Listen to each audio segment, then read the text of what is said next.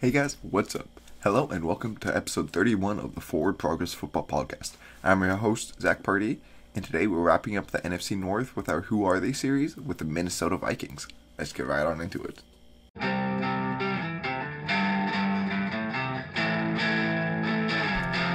Alright, so before we get on into it, first off I hit 50 subscribers and I just want to say thank you. Now, my next goal is going to be 100 by the time the season starts. Right now, only 5% of you guys are subscribed, so we definitely can hit that goal. So help me hit that goal, please. Go hit the subscribe button, leave a like, and comment below if you're on YouTube as well. Help the algorithm push it out to other people. And then also, I'm getting my wisdom teeth taken out on Wednesday, so hopefully I still get the Friday episode up in time, but if it's delayed by like a day or so, that's what's going on. Hopefully it's no problem, but we'll obviously have to see if I'm able to talk clearly. Alright, and with that stuff out of the way, we're going to be finishing off the NFC North with the Minnesota Vikings. Starting things off, as always, with their quarterbacks. They have Kirk Cousins, Sean Mannion, Kellen Mond, and Nate Stanley. So Cousins has become the definition of a Tier 3 quarterback, in my opinion. The almost 34-year-old has thrown for 4,000 yards and 25 touchdowns every year since becoming the full-time starter back in 2015, while also never throwing more than 13 interceptions. He's an accurate quarterback who will execute the system to the T, but doesn't bring anything crazy like physical ability or much production outside the structure of the offense. However, this offense is definitely set up to succeed with him, as the system that new head coach Kevin O'Connell will be implementing is famous for being quarterback friendly, and he'll be throwing to one of the best receiving duos in the league. Cousins still needs to prove that he can win big time games and also just avoid disappearing, like how he did in week 15 where he threw for 87 yards. Even if he doesn't improve, though, it wouldn't be shocking at all to see him finish this year as like a top 5 statistical quarterback. Mannion has been a backup since being taken in the 3rd round in 2015. When on the field, though, he hasn't produced much, starting 3 games in his career and having just under 600 yards to go with 1 touchdown and 3 interceptions. This will be Mannion's 4th year with the team, and he played for O'Connell before with the Rams, but he doesn't provide a ton of hope if Cousins does end up going down. Mond was taken in the 3rd round last year and attempted 3 passes, one of which should have been a pick 6 if it weren't dropped.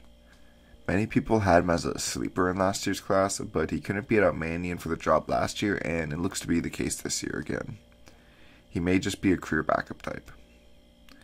And then Stanley was taken in the 7th round in 2020, but he hasn't played so far. For running backs, they have Dalvin Cook, Alexander Madison, Kene Nwangwu, Ty Chandler, Brian Koback, and then CJ Ham and Jake Bargas are fullbacks. If Cook can stay healthy, he's definitely a top 5 back in the league. He has rare explosiveness that helps him hit breakaway runs and is much faster than what his 4.49 40 times suggests. And then he also has been a threat in the pass game, so I hope that this new offense will definitely tap into that aspect a little bit more even. Madison was taken in the 3rd round of 2019 and has been a pretty good backup for Cook, filling in nicely whenever Cook is out with injuries. However, he doesn't do much in the passing game and also hardly sees the field when Cook is healthy, so we'll see if they try to pace Cook a little bit more by giving Madison some more of those snaps, as he's proved that he can handle it with 90 plus yards in 3 of the 4 games that Cook mixed last year. And then Nwangwu will likely be the backup for Cook after this year when Madison's contract expires. The explosive 2nd-year back has shown the traits that you want out of number 2 or maybe even number 1 back so far, as he has low 4.3 speed while still being 6'1", 210. He didn't get many rushing snaps last year, only having 13 carries for 61 yards, but he did have 579 kick return yards and 2 touchdowns. If he can channel that elusiveness into the backfield, he should make a pretty great 1-2 punch with Cook. And Chandler was taken in the 5th round out of UNC and provides some good speed as an undersized back, but didn't show too much more than that and is already a 24-year-old as a rookie. And Brian Koback is a UDFA from this class. CJ Ham is a solid overall fullback, a good blocker who can also leak out to catch a couple passes in space and turn it upfield for a decent gain. And then Vargas has been a backup fullback for the Vikes since going undrafted in 2020, bouncing on and off of their practice squad. And that's really not something you see too often, a team with two fullbacks. I wonder if that was just an old regime thing or if this new coaching staff is going to like that too.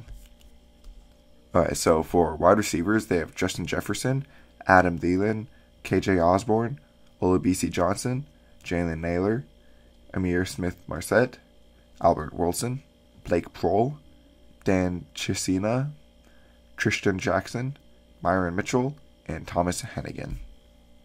Justin Jefferson has a shot at being crowned the best receiver in the league this year. He has been elite since stepping onto the NFL field, going from a slot receiver who was second fiddle to Jamar Chase at LSU to setting records with over 3,000 yards in his first 2 seasons.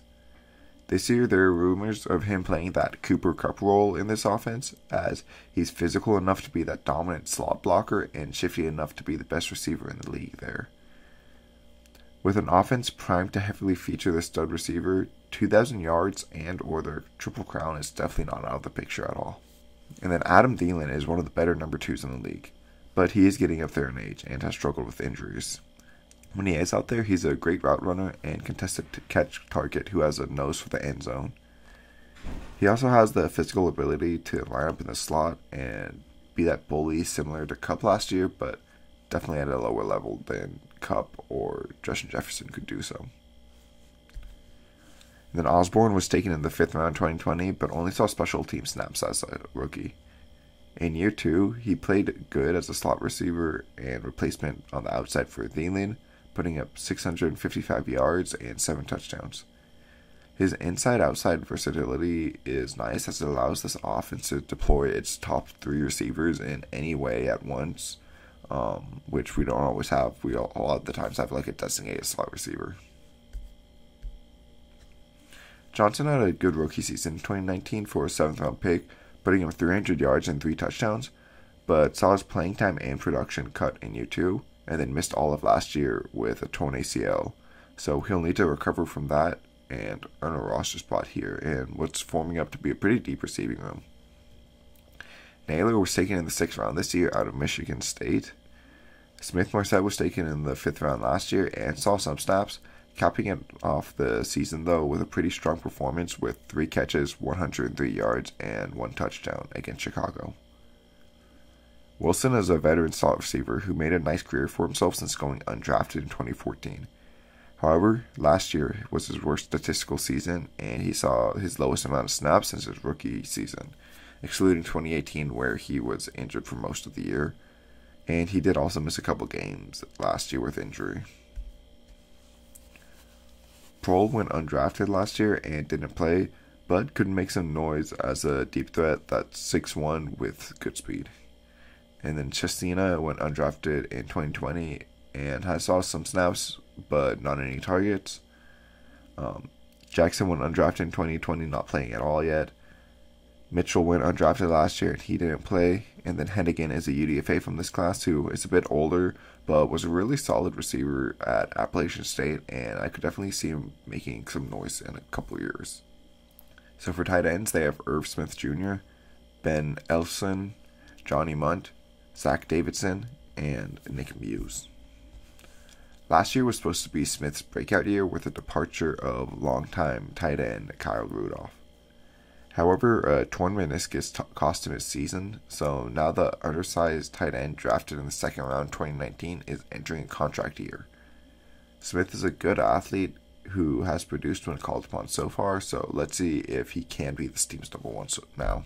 Ellison is a blocking tight end who went undrafted in 2020 with 1 catch in his career, coming as that rookie.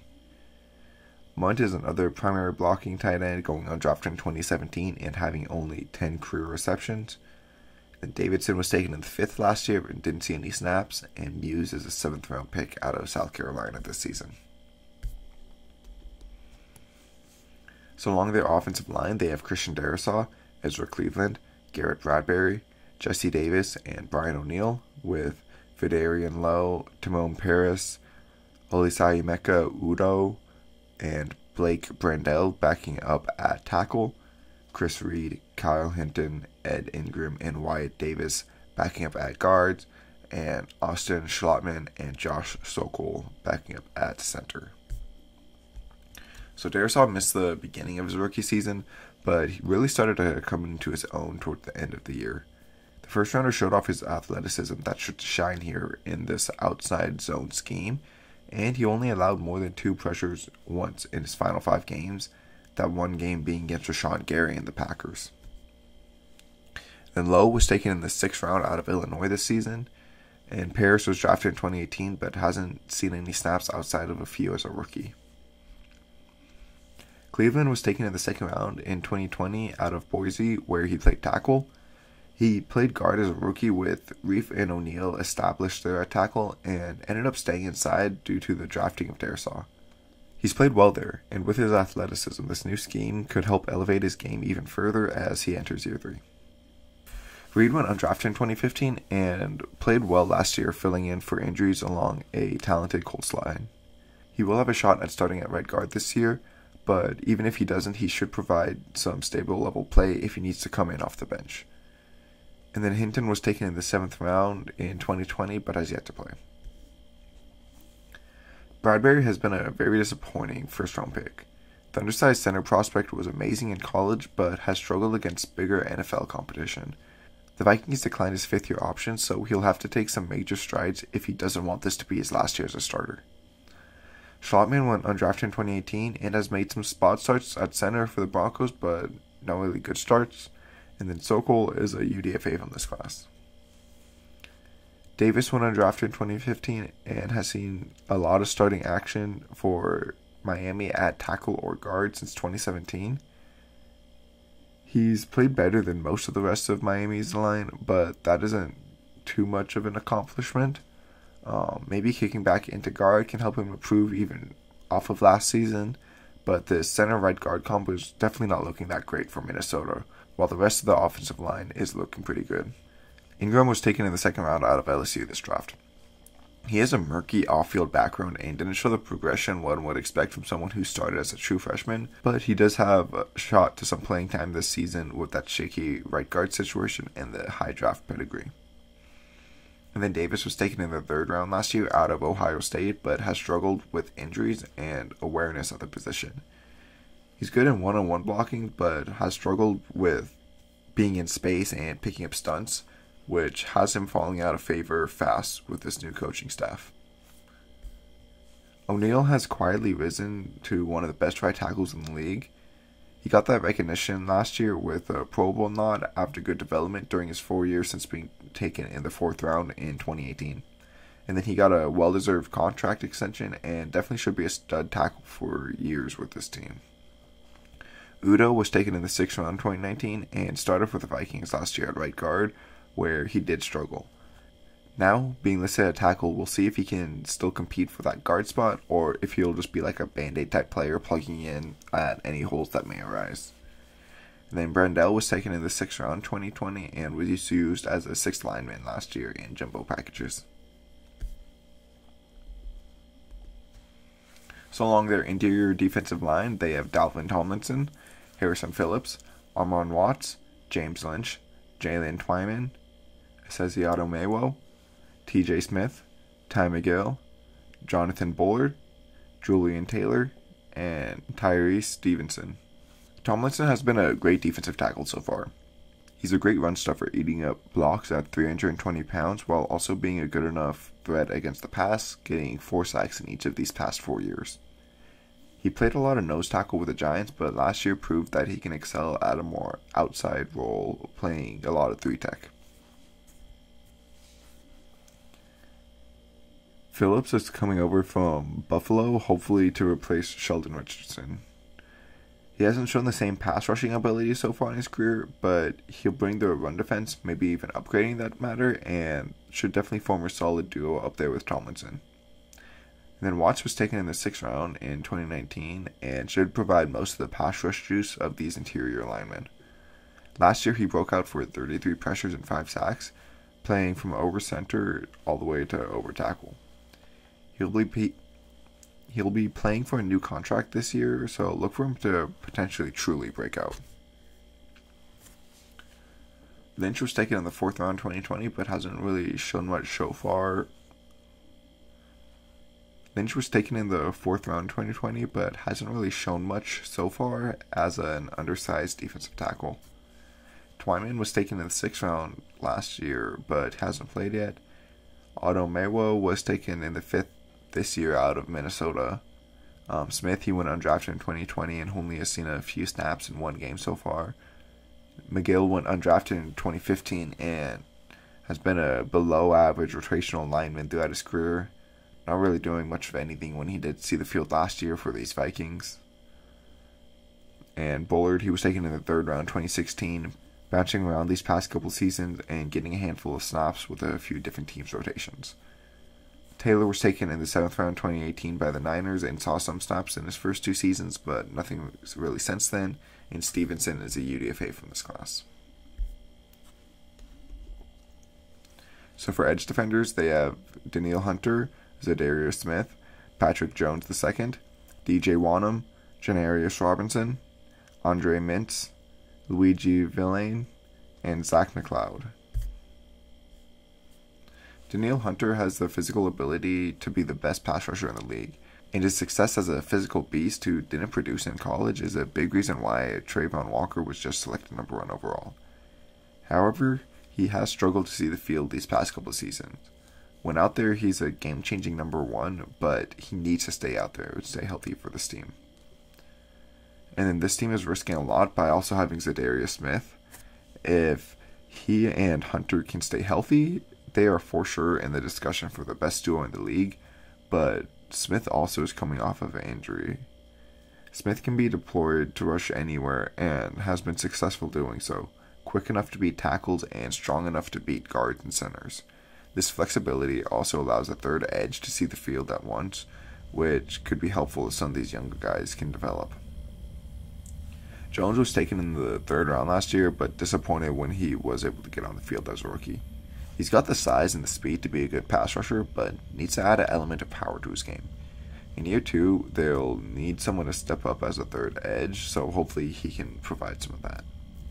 If not, Wanham started last year after being taken in the 4th round 2020. He wasn't anything crazy, but did decent and posted 42 pressures and 8 sacks. He'll provide at least average level play if Hunter or Smith do miss time with injuries, and can be that third edge if Jones doesn't step it up. Robinson was taken in the 4th last year, but missed his rookie season due to injuries. Then Mintz went undrafted last year and saw a few snaps with Denver, not really doing much.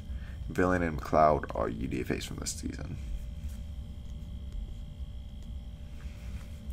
So for linebackers, they have Eric Kendricks, Jordan Hicks, Brian Asamoah, Blake Lynch, Chaz Surratt, Troy Dye, Ryan Conley, and William Quenkeyu. Kendricks is a top-tier coverage linebacker, but he definitely did have a bit of a down year last year, giving up the most touchdowns in his career. Most of the time, he's an eraser in the middle, even covering Devontae Adams one-on-one up the seam a couple seasons ago. He's also improved as a run defender, making him one of the best overall linebackers in the league. Hicks is another really good coverage linebacker. He struggled with injuries early in his career, but has remained healthy in Arizona.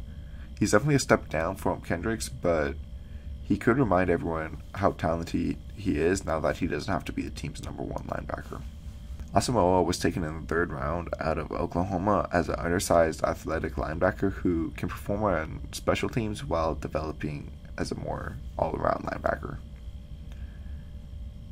Lynch went undrafted in 2020, who saw some snaps last year as a 3rd linebacker and will likely fill that role again, as Asamoah may not be up to snuff as a rookie. And then Surratt was taken in the 3rd round last year and is also an undersized athletic linebacker, very similar to Asamoah. The UNC product saw some work at special teams last year, but now we'll probably have to fight to make a roster spot, as the Asamoah pick could be signaling that they're already looking to move on. Dye was taken in the 4th round 2020 and played a bit, but not too well as a rookie, and then saw even less playing time last year. Connolly was taken in the 5th round by the Giants in 2019, but hasn't played too much yet, and Quenkeyu is a UDFA from this class. So for cornerbacks, they have Cameron Dantzler, Patrick Peterson, Chandon Sullivan, Andrew Booth Jr., Caleb Evans, Perry Nickerson, Harrison Hand, Chris Boyd, Nate Hairston, and Ty Smith. Dantzler has been great for a third-round pick taken in 2020. The previous regime seemed kind of hesitant to play him, but when he did get out there, he looked like their best corner, giving up 300 yards and 2 touchdowns and a bit over 400 coverage snaps last year. Hopefully this new coaching staff recognizes his talents and allows him to start the whole year. Peterson had a legendary career with Arizona, but is definitely on the downswing now and is entering his age 32 season. He proved last year that he can still play well and should be solid again this year, barring any age regression. We see a lot of corners kick inside or to safety once they do get older, so I wonder if we do see that here to help allow rookie Andrew Booth Jr. to also see the field more. If Peterson doesn't kick inside, we'll likely see a lot of Sullivan there, who has satisfied that role for the rival Packers these past couple of seasons. He's not a great athlete and definitely has his coverage woes, so hopefully he improves or doesn't have to see the field as much as he has in the past couple of years. Booth was a first-round talent at corner taken early in the second this year out of Clemson. He had some injury concern that many people didn't learn about until after he was drafted, and that was like, oh, that's why he fell. But if he can overcome that, he can be a huge steal as a potential number 1 corner that could be a great duo between him and Dantzler.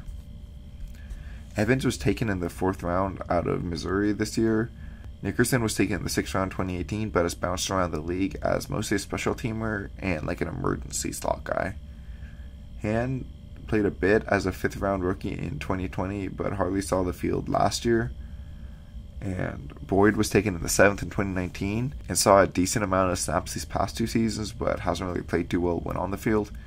Hairston was taken in the 5th round 2017 and has bounced around as a backup caliber slot option, but he did play pretty well for Denver last year. And Smith was taken in the 5th in 2015, not playing too much and hardly seeing the field last year with the Vikings. So for safeties, they have Harrison Smith, Lewis Seen, Cameron Bynum, Josh Metellus, Miles Dorn, and Mike Brown. Smith has been a top-tier safety for the Vikings since being taken in the 1st round in 2012. He's starting to lose a step and will be 33 now this season, but he will be playing in a quarters-heavy split safety defense that could help play into his strengths as a cover safety. I wouldn't be surprised if he had like a mini career resurgence before retiring. Seen was taken with the last pick in the 1st round this year out of that legendary Georgia defense. He's another one of these safe safeties, similarly to Adrian Amos on the Packers. Unlike Amos though, he has 4.37 speed. If he can be as good at reading routes in the NFL as he was in college, he'll definitely have a shot to replace Smith as the outstanding all-around safety for the Vikings for the next 10 years. Bynum played good as a rookie 4th round last year, so I do expect this team to run a lot of 3 safety looks to get all 3 of them on the field at once. He didn't see the field a bunch as a rookie, but when he was out there, he was a sure tackler and didn't allow much his way in coverage. And then Metellus was taken in the 6th round in 2020, but hasn't played much so far. Dorn went undrafted in 2020, not seeing the field yet, and Brown is a UDFA from this class. So for special teams, they have Greg Joseph at kicker, Jordan Berry and Ryan Wright competing at punter, and Andrew DePaola at long snapper. Joseph played well last year, hitting 90% of his PATs and 86.8% of his field goals. Berry was Pittsburgh's punter from 2015 until last year, where he spent here in Minnesota. He had a career high in net yardage per punt with over 41, but they do have UDFA right here to compete for the spot. And DePaola has been the long snapper since 2020 here in Minnesota.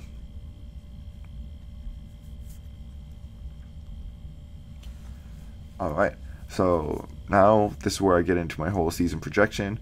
We talk about their over-under, and their ceiling, their floor, everything that can really go wrong, everything that can go right, the biggest strength on this team and the biggest weakness. And then at the very end of this whole series, I'm going to be doing a full season projection for the whole NFL where I'll give my official win totals for each team, as well as a playoff prediction and a season awards prediction. Alright, for the floor of this team, I see them going 7-10. I think this roster is just too good to really be like a bad team. But some things that can go wrong is Kirk Cousins just having another middling season, showing big games, but also collapsing a lot when it matters. I think Cook only really has a down year if he isn't healthy. Jefferson, he's going to be absolutely electric no matter what, but maybe he can't just firmly cement himself as top 5. And he's like, oh yeah, he's like arguable. And then Thielen looks like age and injuries are catching up to him. Smith either struggles to come back fully healthy or just can't take the reins as a number 1 in tight end. The interior of this O-line really struggles despite good tackle play. And then the interior defensive line should be fine, but they missed the pass rush juice that Richardson provided. And then Hunter and or Smith might struggle with injuries, and the young guys on the edge can't really step it up. These linebackers, they start looking older as they are getting up there in age, and the injury bug could get one or both of them again. These corners are fine, but none of them are able to be a true number 1. And Smith looks old out there and seeing struggles in his rookie season. And then the floor of this team I see as being 10-7. As I said, like, I don't think this team's necessarily going to be that bad, but I feel like they're just going to be like an average team. Like Minnesota just feels like a very definition of average, and we'll see if this new coaching staff can change that. But for now, especially with Kirk Cousins at the helm, unable to prove otherwise, I'm going to stick to what we've seen in the past. But the things that can go right include Kirk staying consistent and able to show up and elevate the squad to some big-time wins. If Cook's able to stay healthy, he's going to have another amazing season. Jefferson's definitely got a shot to win Triple Crown and be the best receiver in this league. And Thielen, if he's able to stay healthy and productive, that's a great 1-2 right there. Smith could look great as this team's feature tight end. And then Cleveland looks great in year 3. So left tackle, left guard, and right tackle are all set. And center and right guard give at least average level play. Watts takes that contract year jump and is a force against the pass in the interior. And the rest of the line rotates well to protect up against the run. Hunter and Smith stay healthy to form one of the league's best edge duos. And the younger edge rushers are productive when they do get out there. Kendricks and Hicks are the best coverage linebacker duo, and the solid front allows them to be good enough against the run. Booth and Dancer play great, looking like potential number 1s, and Peterson excels at that slot box role.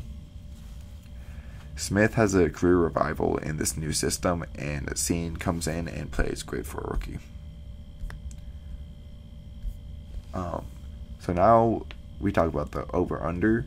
It's set at 8.5 wins, and man, I just think that's the perfectly set over-under. Like at 8.5, the Vikings are the definition of an average team. I could honestly see them alternating wins and losses every week, like just going through their schedules. Just tell me this doesn't sound like a Vikings season. Beat the Packers week 1, no Devontae Adams, they're still trying to figure out their identity. And then lose to the Eagles.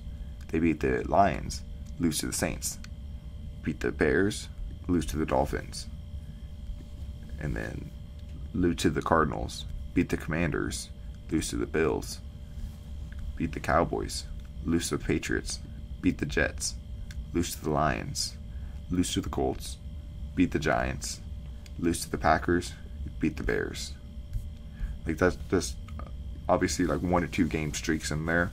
But that just sounds like such the Vikings thing to do, and just finish like right around 500. A couple of those games like going either way.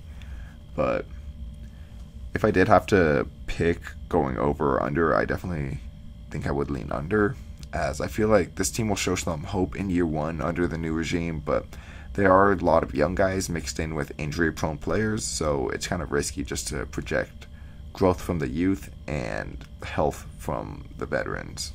The biggest strength on this roster is the receivers. Justin Jefferson's alone make these receivers the biggest strength.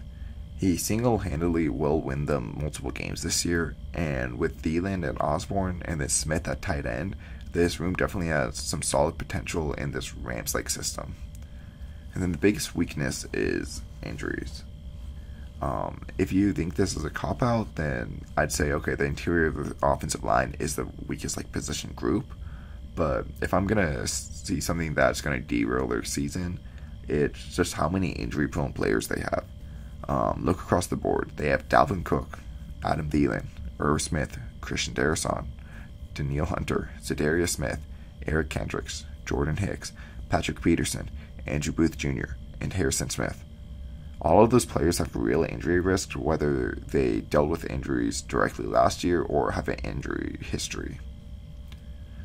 Sure, some of them or all of them could avoid injuries, but if a couple of them miss significant time, then they will miss the playoffs. On the flip side, though, if all of them can't stay healthy, then they definitely do have a shot of snagging a wildcard spot. Alright, so that's going to do it for today's episode. If you're on YouTube, leave a like, comment, and subscribe. Let me know what you think of the Minnesota Vikings. Are they just like the perfectly average team, or do you think they're going to be better or worse than that this year? If you're on Apple or YouTube, if you're on Apple or Spotify, wherever you might be listening to this, leave a 5-star review. It really helps push it out. And yeah, we'll see you guys all next time.